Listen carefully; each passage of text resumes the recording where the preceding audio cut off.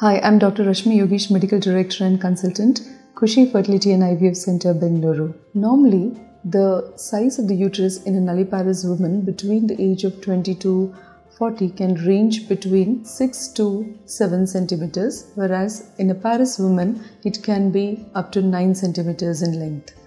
When the size of the uterus is such that the maximum length of the uterus on a transvaginal scan is less than 5 centimeters, it is said to be smaller than normal in size. When the length of the uterus is less than 4.5 centimeters, it can be termed as being hypoplastic. The size of the uterus is small when there is no functioning of the ovaries. This can happen in a condition called premature ovarian failure, or which can also be known as a premature menopause. Because of the lack of the estrogen progesterone hormones, the size of the uterus shrinks. Even in women with severe polycystic ovaries, where regular ovulation doesn't happen, the size of the uterus appears to be smaller in size, and sometimes in women with very severe PCO, we see that the size of the ovaries is bigger than the size of the uterus.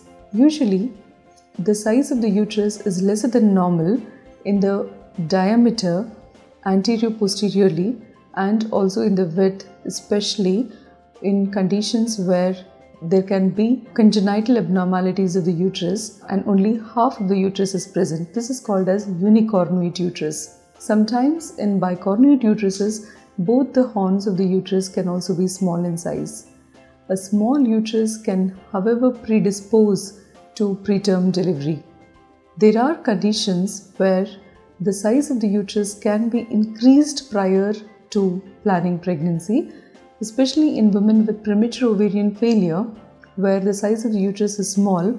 Regular administration of estrogen and progesterone hormones for over 3 to 6 months can increase the size of the uterus.